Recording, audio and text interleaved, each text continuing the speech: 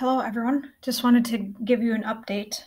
These updates air as of August 12th on some athletic updates for you. So fall sports, just want to review the dates and times of the first practices. Boys and girls cross country start date remains August 17th. They will be practicing 8 o'clock a.m. and they will meet in the new wrestling room. You must wear a mask while you're in the wrestling room. But will not be required to wear a mask when you're outside running. Girls golf, you will be starting August 17th. First practice will be 2 o'clock at Northbrook. Girls volleyball will now be starting August 7th, and they will be practicing 5 o'clock to 8 o'clock in the high school gym. At this time, you are required to wear a mask. Boys soccer will now start September 7th. First practice will be 5 o'clock to 7 o'clock at the soccer field. And football, starting date is September 7th. The starting date or the practice time, we're going to kind of hold off to see what the Board of Control meeting comes out on Friday. But as soon as we have some information, the coaches will get that information to the football players for the times of the first practice. So some other things about fall sports, there's lots of questions. There's a lot of questions I still have and a lot of answers I don't have. But here are some things that we do know. The Northeastern Conference, that's the conference we play in. We have 10 schools that are in our conference. We have decided to play a conference-only schedule. So what that means is we will only be playing against the 9 other schools in our conference. Now, some sports not all the schools sponsor those sports. So those of you that may have had tournaments, outside of the conference, we will not be playing those this year. We will just be sticking with a conference-only schedule for this fall. And we are currently working on finalizing those schedules just to fit the new time frame with the delay of sports. There's just a lot of logistics that go into putting a schedule together with making these changes. So as soon as those are finalized, we will get those to the coaches and they will get that out to you. We are also, starting to discuss some guidelines, such as the number of spectators that will be allowed, if there'll be concessions. We just felt it was a little bit too early to make any decisions on that stuff at this point. But again, once we have that information, we will communicate that to you. As I said earlier, the WIA Board of Control meets Friday, August 14th. We're not exactly sure what's going to be discussed at that. Some things we've heard is they may make an announcement about, the football schedule. Are they going to switch the number of games in the playoffs? They might give us an idea on what the WIA tournament series may look like. But again, not sure what's coming out of that meeting, but we will tune in and we will get that information to you as well. WIA rumors that they are also going to release some new fall sport guidelines for each of the sports. I have not yet seen that, but as soon as those come out, we will look at those guidelines and we will get those out to you as well. So what do you need to turn in and what do you need to be completed before the first day of practice? Several of you have done this stuff already, which is great. That will help you, especially with the delay of stuff. We really want to make sure we get this stuff so we're not dealing with it the first day of practice. You have to have this stuff completed or you will not practice. So again, with some of you being delayed several weeks, I really want to make sure you get as much time on the field as possible. So you need an updated physical or an alternate year form, and you can click on those links for those forms. You must watch the Code of Conduct meeting, and again, if you click on that, it's this year I have done a recording, and you can also click on the slides by clicking on that link. So you must watch that, and then you must complete the co-curricular registration, which again, if you click on that link, it'll bring you to the registration. If you have already have a family account, if you've already registered one child, you do not need to make another account for any other children that you may have. You'll just use that same account and you'll add each of your children as they come in. So that will save you some time with having to complete some of the stuff. But if it is your first time, you'll need to create an account. And if you have any questions, you can give me a call here at the high school or send me an email. So again, These all must be completed before the first day of practice, otherwise you will be sitting out of practice. There's no exceptions with this. So some of you may be wondering, do I need to turn a physical in this year or an alternate year form? So if the physical that we have on file, and this gets where it gets tricky, some people like myself, my children get their physicals every year, but knowing that I didn't have to turn one in every year, I may not have turned one into the office, so we may not have it on file. But if the one we have on file here in the office is before April 1st of 2019, you would need to get a new physical. If the physical we have on file here at the high school is between April 1st, 2019 and March 31st, 2020, you'll need the alternate form. So again, but if you did have a physical at that point, and we don't have it on file, you would need to get us a copy of the physical, and then you'd also need to turn in the alternate year form, which the alternate year form is just a signature of you and dating it. If we have a physical on file that's dated after March 31st of 2020, you are okay as long as we have it on file. So typically people will turn their physicals in when we had the code of conduct meeting. So where and when can you turn these physical and alternate year forms in? We've gotten several in the mail. Some have been emailed. The new high school office will be open on Monday, August 17th from 12 to 6 and August 18th from 7 a.m. to 12 p.m. So you would be able to bring in the physical or alternate year at that point.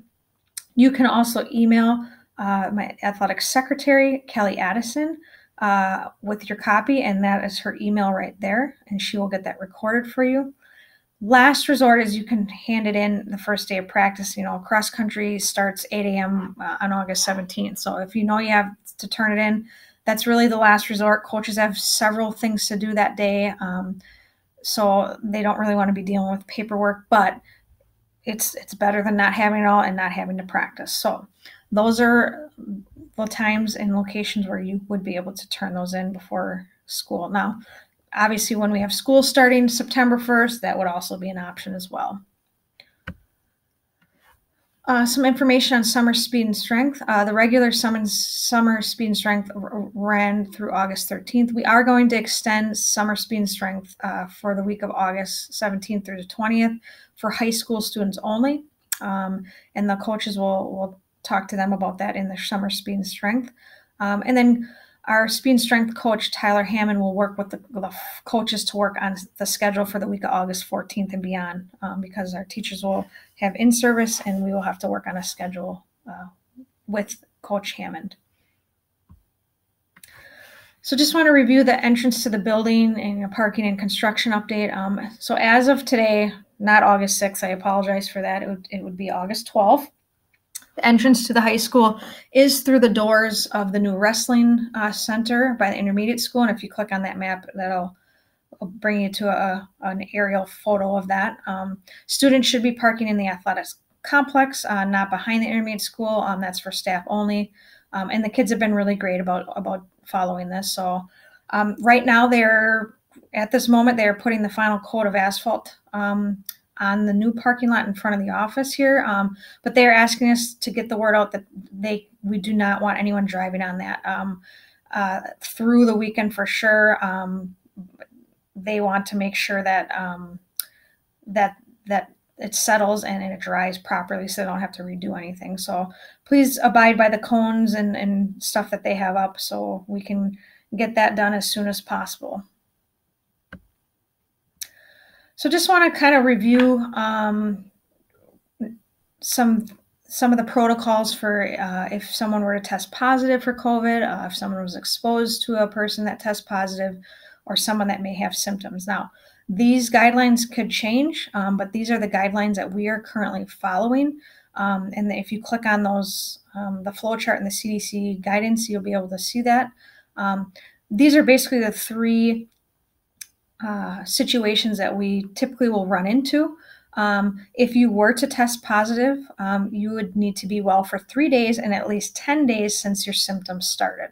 And you would work with the county health if you were to test positive. So if you were to come in close contact with someone who tested positive, you would need to quarantine for 14 days from the last contact with that person.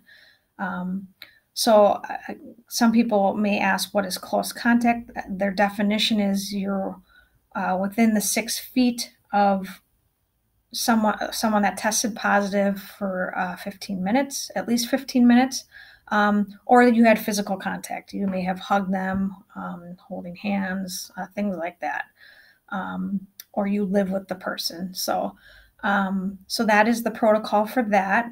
And you should be working with county health with that as well.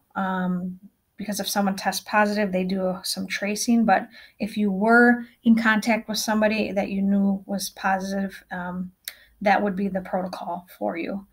If you're showing symptoms, and you haven't taken a test, you will exclude yourself for 3 days after symptoms resolve, without medication.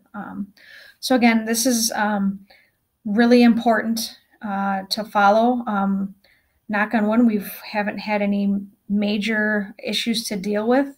Some other schools have, and we want to make sure we're following these guidelines. I know for athletes, that's going to be tough if they have to sit out. I understand that. But we have to be a true teammate this year. It may be the fact that you have to sit out and not participate for, if you test positive for the days that are recommended, or the quarantine for 14 days. Again, I know no one looks forward to that, but it's a thing we have to do to make sure that we can continue to play sports. So please, if you are in this situation, please let your coaches and the school know so that we can work with you. And if you have any questions, you can always give us a call. Thank you. As you know, as of August 1st, masks must be worn inside. Right now, there is no exception for exercising. So kids must wear them in the weight room if they're in the gym playing basketball, volleyball, dance team if they're inside. And again, our kids have been great. They've been wearing them. So we are thankful that they are following those. Again, instruct kids if they're not feeling well. If they're not feeling well, will they have the mask on, like they're in the weight room, just to step aside away from people, just to pull the mask down and to take a breath. Obviously, we want to make sure they're staying safe in that sense as well. Outside, right now they're suggesting to wear a mask within 6 feet, but not required. And currently we're looking at, each of the sports where there might be a time where they would have to wear a mask, and your coaches will communicate that to you as those come in. This is just some of the handouts that were in the code of conduct video, just for you to review in case if you're wondering where those are.